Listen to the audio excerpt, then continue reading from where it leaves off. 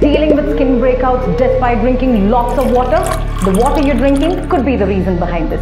We tested water samples from different areas in Bengaluru and the results are shocking. This is DrinkPrime's Backed by Data series, where we bring you cold, hard data to help you understand water quality and fluctuations. Today we're diving into a key residential area in Bengaluru that has been in the news for the past few years for its lake and its contamination. It's Bellandur. Let's look at Bellandur's water quality today. The total dissolved solids and pH levels in Bellandur fluctuated dramatically between February and June this year.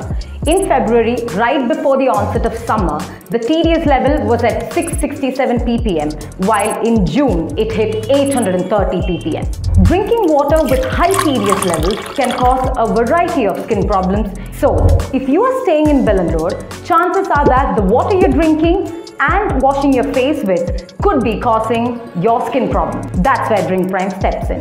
Our IoT-enabled customized water purifiers provide you with perfectly purified water considering your area's fluctuating water quality.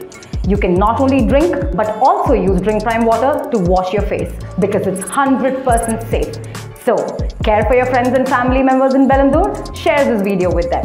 Want us to cover any other area in Bengaluru? Leave them in the comments below.